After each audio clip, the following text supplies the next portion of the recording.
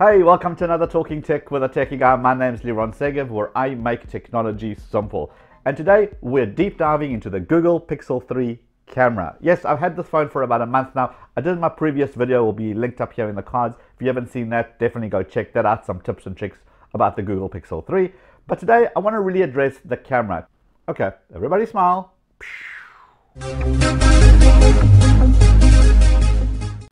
Okay, let's get into it. So of course the Google Pixel 3 doesn't have two cameras on the back as is popular with some other models, but it does have this really cool digital zoom. Press the magnifying glass and it brings up this little slider, slide anywhere and stop anywhere along this point and you can snap a picture. Now typically with the digital zoom you do have some quality loss, but I find that the Google Pixel does make up for it, and even when you zoom all the way in, it does actually sharpen that picture. So it does a pretty good job using that. And in fact, I actually ended up using that feature much more than I thought. Okay, top left, you've got your timer, and this is what allows you to give you a little countdown time delay. Press the 3 seconds, press the snap button, 3, 2, 1, and the photo is taken. Okay, cool to have in case you want that facility. But let's go to the next one, which is the motion. It's got motion off, motion auto, and motion on. Now you'll use this feature extensively. This is amazing. Leave it on motion on.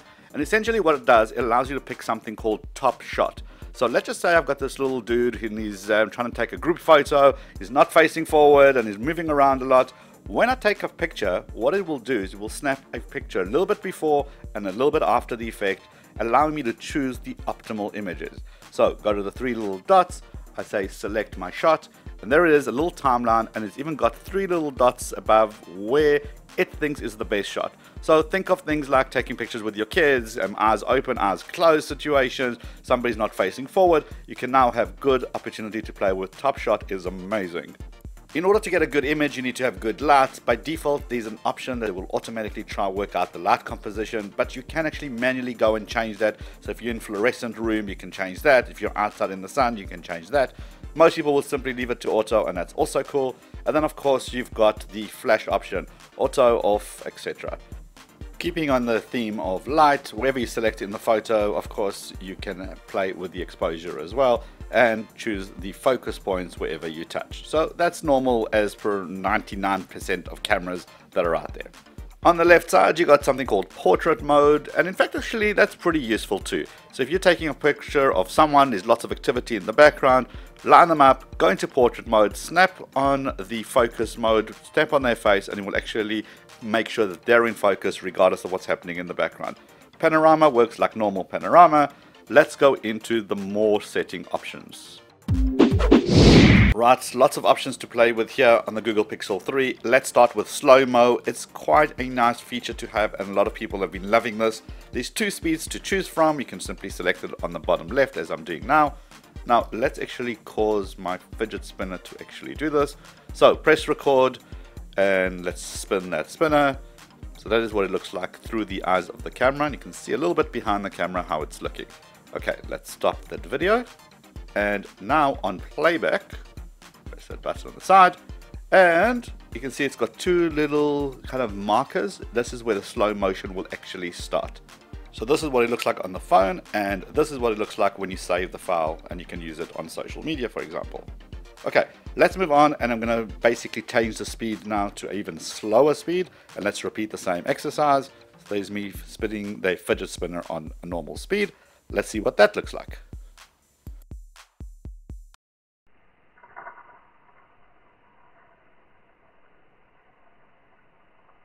I always get a kick out of that "ooh, slow down" sound. I think it's pretty cool. Okay, let's hit that night sight, which has got lots and lots of attention online. I'm sure you've seen lots and lots of videos.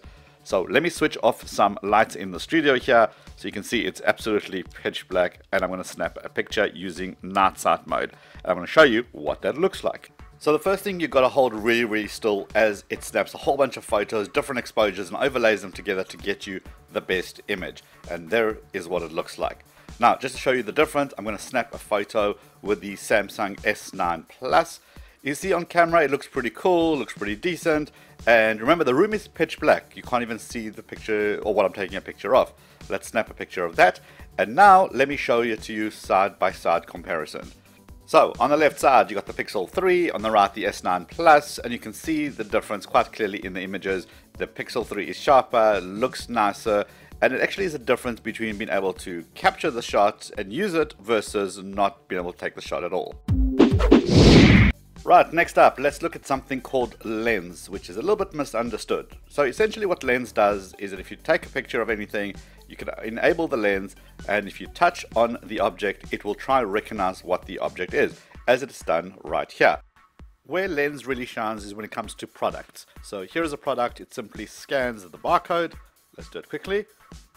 Ta-da. There we go, puts a little dot in there, tap that dot, and there it is. That's the product, that's the item. So when you use it on products, when you use it on things like landmarks and famous pictures, it will automatically give you information that you need about it. From the serious stuff to the playground we go. So in your settings, click on playground, and here you can bring in some augmented reality characters straight into the scene that you happen to be doing. Kids absolutely love this, and they have a lot of fun playing with these characters. Let's move Iron Man out the way. The one I want to show you is this thing called the text. So play with that. Go into text, type something. So for example, don't forget to subscribe to this channel. As an example, I mean, this would be something somebody else would type, right? Now, let me show you what that looks like. Now, it actually doesn't just keep it on the screen, but it actually marries it up to the object, brings it bigger, smaller, and understands scale. Now, this is pretty cool as well, and you can have a lot of fun with it, and it actually got some practical usages for this as well. Like, for example, telling you not to forget to subscribe to this channel if you're new here, or give the video a thumbs up if you thought it was pretty cool. Check out some of these other cool videos, and I'll see you on the next episode, because that's Tech Simple. Cheers for now.